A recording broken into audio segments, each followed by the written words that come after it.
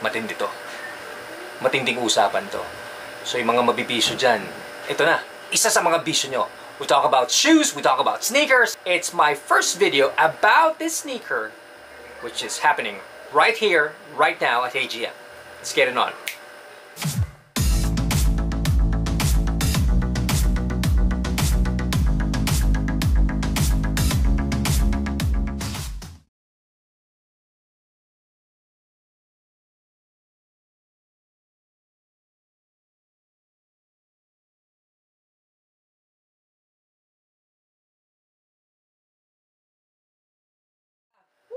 It's a 350.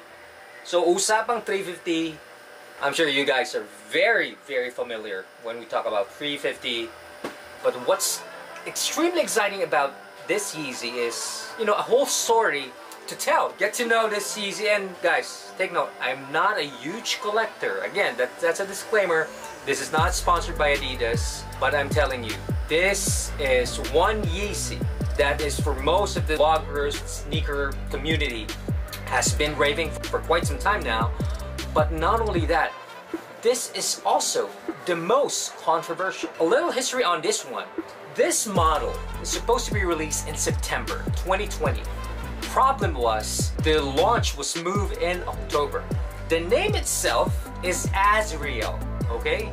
So there has been sort of clamor and chaos in the religious community when they say Azrael kasi may iba siyang meaning sa isang religion. And yun nga lang, nagkaroon ng malaking sabihin nating questions ang social media, folks from the internet world, and the huge question about the brand because of the name. Bakit mo nga naman papangalan ng Azrael? And they say it was against a character, a name that compels a not so good reputation based on that specific religion. Okay? So research kayo, I'm sure mababasa niyo yan. From Azrael, what's the name of this one when it was pushed back in October? Binago na siya. And now they call it Yeezy. That's right, folks. This is Yeezy Carbon 350 V2s. So notice first, you know, we talk about the box, but always the box. Kind of different. You know, 10 dash, which means 10.5 or 10 and a half. Iba rin yung nakasulat. Yeah, this is made in Vietnam. Now, this Yeezy Carbon, I got this one in the Middle East. Yes, Middle East, Qatar.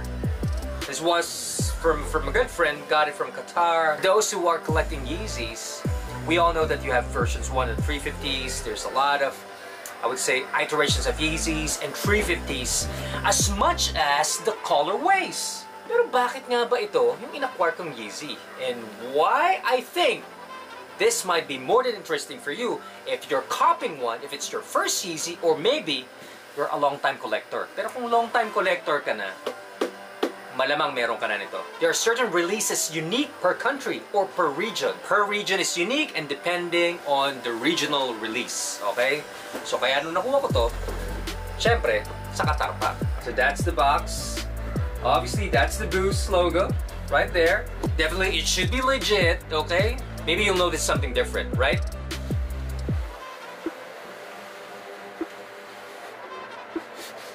Alright, what's in the box? Obviously, you got the shoes. It is unused. May reason kung ba't hindi ko pa siya ginagamit, pero sa kakapanghinayang siyang gamitin, I know, I'm not so sure kung nakaka-relate ka, but definitely nakakapanghinaya. Retail will be around, I think, between 12 or 13,000. So pareho lang sa Pinas.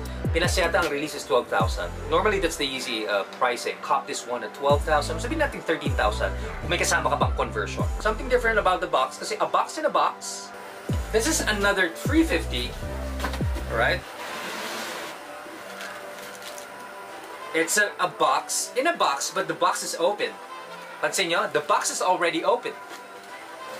Unlike this one, you gotta flip it because there's a cover in the box. So I'm not so sure if it's something regional again, depending on the release. So if you have tips or inputs, write down there in the comment section. Let us know. Share whatever you think. Or, you know, if you have inputs or from a reliable source, para malaman natin, ba't ito may cover? Ito naman, wala talagang cover. Box in a box, but an open box, open top. Another set of shoelace. And you guys are thinking, if it's the same color and another set of shoelace, Why do I even need that? Folks, this is your traditional shoelace. You insert, you know, lace it up and all.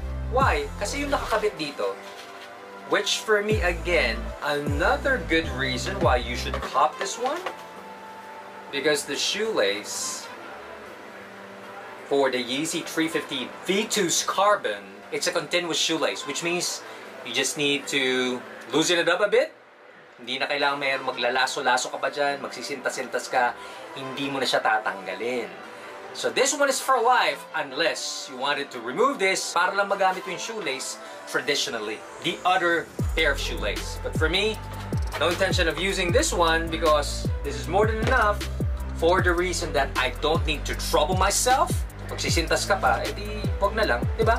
At least ito, automatic, di na matatanggal. Makes sense. If all shoes are like this would be a lot better. Kasi ang hirap nga maghanap sa Pilipinas. That was, if it's released in October, ang tataas ng bigayan, lalong-lalo na kung sa reseller. Cop the right one based on the color that you like. So this one is more of a universal color, not the usual ones na nakikita mong madalas earth color or sobrang hype, sobrang loud ng kulay. Mahihain yung paa mo sa mga ganong kulay. And this one, with a touch of black, gray, and the other one was called metal blue. It's bluish, but it goes like a metal color, metal blue. Yan. Parang ganun yung kulay niya, or steel blue. So the combination of the black, the gray near the heel toe, and notice there is no pull tab. Ito na kagad yung hahawakan mo, but for some, hinahanap nila yung pull tab sa likod because it's easier to wear, especially if you're, nagmamadali, or yung iba naman, isang suot lang, simply slip it on and you're good to go. Now, what about the boost? Yes, it is your normal Yeezy Boost out of the 350 V2 or the version 2. Alright? So, comfort, no question. Okay? The look, no question. So, we're not saying this is the best, but this will blend more on the things that you plan to wear based on the color that you have it here, will blend well. Yeezys, they're made of prime knit. So, it's not only the comfort coming from the Boost, but the breathability. Prime knit, we all know that Adidas Prime knit is a prime in its class. Coupled by the Boost, that combination is just simply heaven on your feet. Okay, sarap nun. When you're buying this kind of pair of Yeezys, mahal na nga siya, you need to find the color that you really like. Hindi dahil magka-Yeezy lang. Because eventually, magsisisi ka sa binayad mo, and for that reason alone, sayang lang ang pera mo. Hindi to usapang 5,000, alright? 5,000, medyo mabigat yun pag nakakuha ka ng Yeezy 5,000. Medyo lokohan na yun. Ang masama nun, kung alam mong fake, binili mo pa rin. It's your choice, it's your opinion, it's your decision, it's your money. But I'm telling you, pretending to get a Yeezy just because you wanted one and you wanted to look authentic, that is a low blow. Not to the shoe itself, but to you. Choose the right one based on what you like, based on your budget. The value of what you're getting is depending on how you draw money or how you invest money on something para mabili mo yun. You need to assert your priorities. Yeah, you may not have the spare money, and that's the reason why you needed to grind, bump, invest, proceed investing more on hard work, persevering that the next time you see this vlog or many other vlogs and you see your friend, your neighbor copying this one, you know na hindi ka lang magsasour grade because you can finally purchase one out of your hard-earned money. Yun ang masarap, and that's the sweetest. All of them have a spirit. They're all of the family. There's not one bad shoe. Any of these shoes that even didn't make it 20 years from now, you'll look up and that shoe would be, you know, worth to the numbers guys